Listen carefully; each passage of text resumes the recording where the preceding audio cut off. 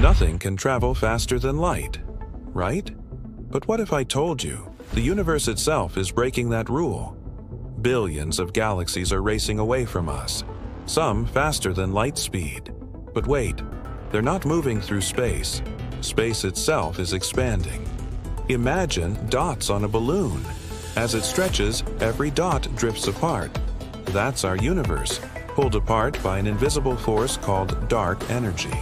James Webb just confirmed it.